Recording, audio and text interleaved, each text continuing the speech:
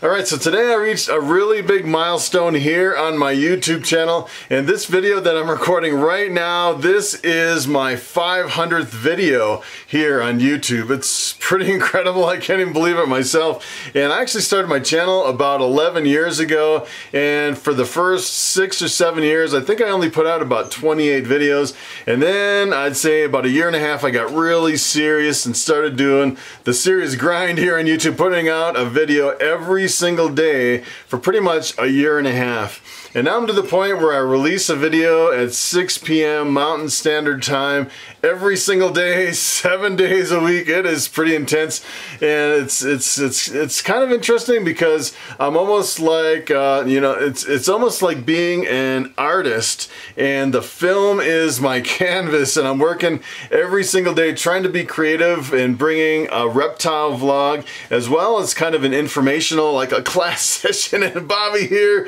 is my sidekick. He always likes to choke me out. Crazy snake. And I pretty much have improved a little bit every single day. If you watch some of my really early videos, I've tried to improve little by little, day after day. And today I kind of want to look back at some of my original videos, and what I really want to look at is Lucy. Lucy is my big reticulated python. She is about, I'd say she's probably over 80 pounds now. She is really big, probably about 15 feet long. And I want to show you the transition that she's gone through, you know, pretty much from a really big snake all the way back in time to where she was a really small little tiny snake. And I'm gonna kind of walk you through the old videos on YouTube. We're gonna check her out. I think that'll be really interesting. If you haven't seen that, it is something, getting a really small snake and watching him grow into a big monster over a relatively short amount of time. I've only had her for about 3 years, and she has grown like a rocket. It is pretty incredible. So I'm gonna jump over to YouTube, check out some of my old YouTube videos. I think you'll get a kick out of it, and let's take a look at Lucy as a baby. Alright, so I'm over here on YouTube, and what I'm going to show you first, I'm going to show you one of the latest videos where I actually picked up Lucy. It's probably the last one where I picked her up as a full-size adult. She is really big, and every single video I take of her, she gets bigger and bigger. And what I'm going to do is I'm going to open this up full screen so you can kind of get the whole effect here, and take a look at this. She is really big. Take a look at how big she is. This is probably about 80 pounds, I'd say. She is a big girl. I actually took a weight here, so it'll be interesting to see. I was kind of struggling right here, trying to figure out how to weigh her with all this. She's almost too big that I almost can't even handle her myself. She is a really big snake. You can tell I was definitely struggling here. Let's try this again. And let's see what she actually came in at. I can't even remember what she weighed at. Let's see if I can get her in the box and take a weight on her. Let's take a look at this. I can laugh at myself because I'm definitely struggling. She's too big for me. Trying to get a weight on the snake. She's too big for me. I can't get her off my foot. Yeah, it was this video where I realized that I need a second person for this snake. This snake is just a little too much for me to handle. It is pretty incredible. I still want to try to get a weight. And you notice I actually had my back brace on during this. This is pretty incredible. Wow. She is a monster. I was definitely getting my workout, that's for sure. Let's see what she came in at here. Yeah, buddy. Oh.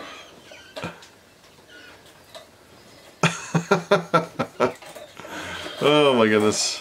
Well, according to this, she is still at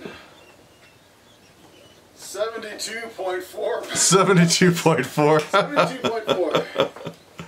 So that is a big snake, let me tell you. So actually, that was actually quite a while ago. It was probably maybe, let's see, when was that? That was June 12th. June 12th. So July, August, that was 2.5 months ago. So 72 pounds, I'm thinking she is definitely over 80 pounds now. She's had quite a few rats since I recorded this.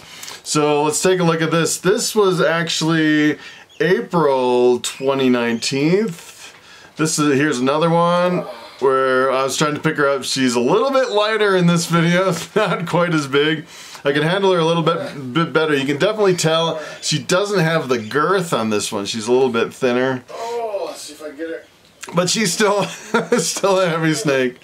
She is really big in this one. And this one I was actually talking about reptile forums, and I just kind of wanted to pick her up and show her off. Take a look at how big she is. Definitely gotten bigger. She is a big girl in this one.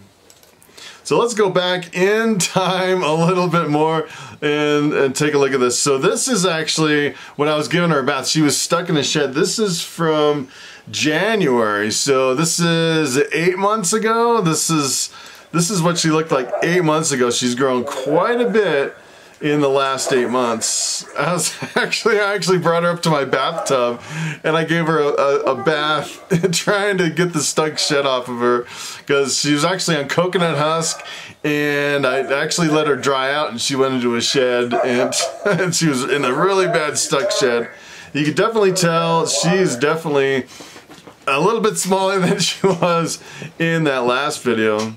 And that was kind of an interesting video where she actually was trying to go crazy in the bathtub, crawling up the walls. That was a fun one. Let's go back just a little bit more and see if we could get a little bit smaller of Lucy. This is from December, so this is a little bit earlier.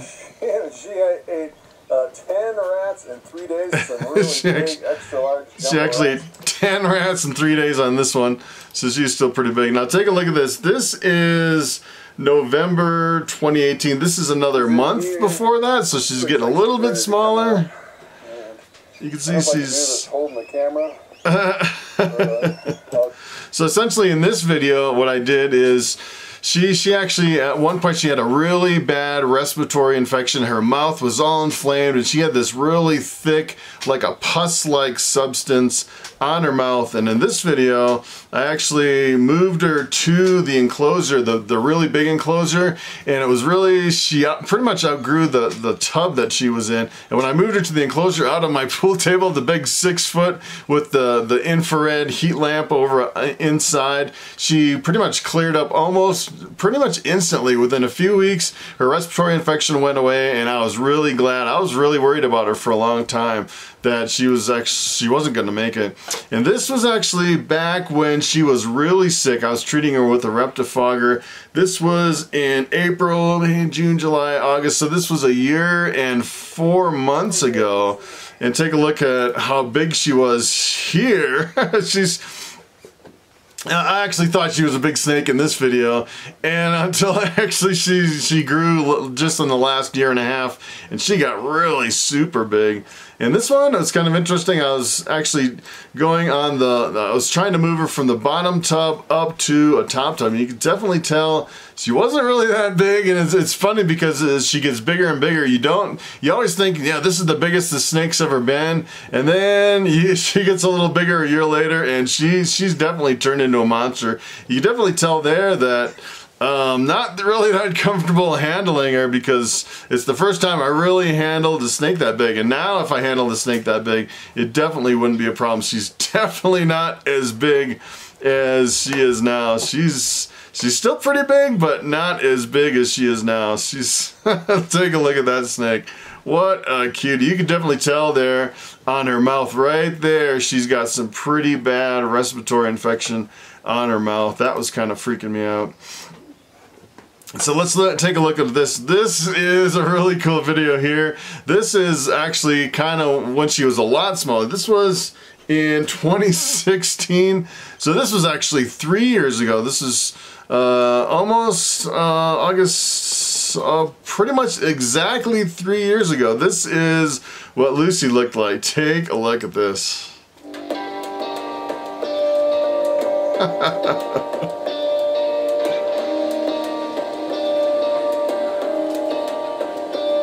That is unbelievable.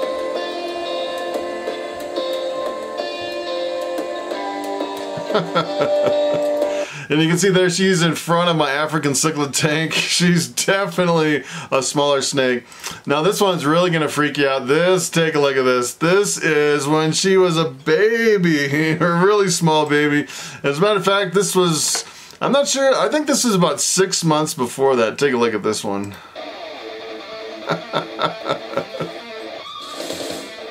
So tiny.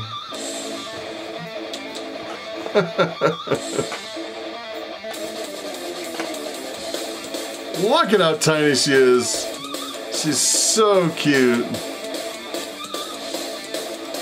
And here's another one. Take a look at this last one here. This is actually when I was feeding her as a baby. Take a look at this one. This is pretty cool.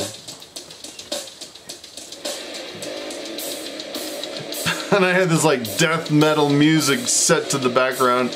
And here she is, a tiny little reticulated python. Lucy's such a tiny little baby. I can't even believe it. Look at how small she is.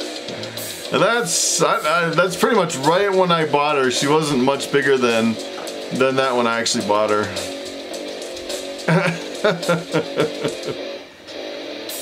Oh, that is funny.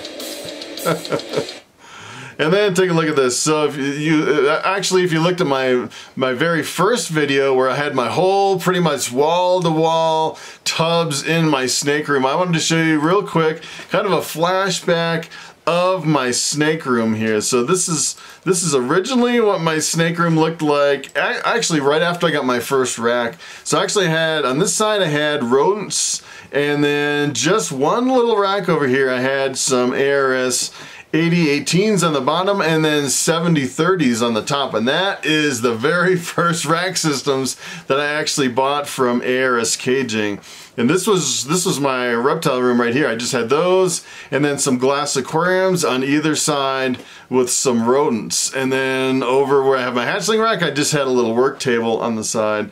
And that's pretty much it. That's how I started. As a matter of fact, before I actually got my ARS Caging, my racks, my 7030 and my 8018s, I actually had a whole room totally full of glass aquariums. My ball pythons were in glass aquariums and my rodents were in glass aquariums. And here I had some African soft furs, and actually if you look down on the bottom right under the African soft furs, I had 6 regular Norway rats, and those Norway rats are my original 6 that I started all my tens of thousands of rats that I've had over the year. They all came from those original 6 rats, which is pretty amazing. And this is kind of cool. If you ever have African soft furs, you can actually put them in a glass aquarium with a wheel, and they are obsessed with a wheel. Let me tell you, African soft furs, it's just really cool. They don't really reproduce very well. They're really slow to reproduce. They're more of a pet than anything. But you can actually put a wheel in there and they just love crawling on the wheel. It is pretty awesome. Alright, so the cool thing about making YouTube videos is that I can actually go back and look at some of the previous videos and get a feel for where I started. And sometimes it feels like you're not making that much progress until you actually look back at your meager beginnings, the glass aquariums and the small racks. And then I look at my operation now and I pretty much have wall-to-wall racks in my whole snake room. I've upgraded quite a bit in my collection here, added quite a few genes over the years, and as you can see, a lot of my snakes have grown quite a bit, especially Lucy. That is the one that's probably the most shocking out of all my snakes. Alright, so it is time for the question of the day. And Marcuzzi asks, what is your most expensive ball python? And I actually pulled one out here. This actually used to be my most expensive ball python. This is a female lemon blast scaleless head.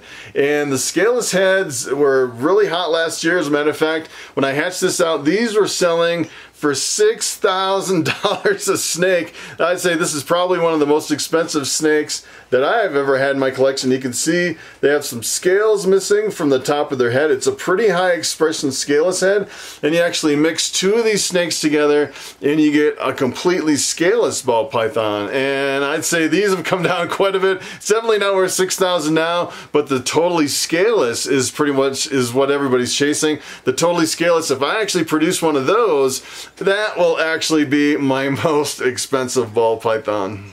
Alright, so there you have it. That is our celebration for 500 videos posted here on YouTube. It is pretty incredible, and I'm really looking forward to when I hit the 1,000 video mark. Of course, that'll be probably in 500 days if everything goes as planned. I'm posting one video a day, posting at 6 p.m. Mountain Standard Time every day.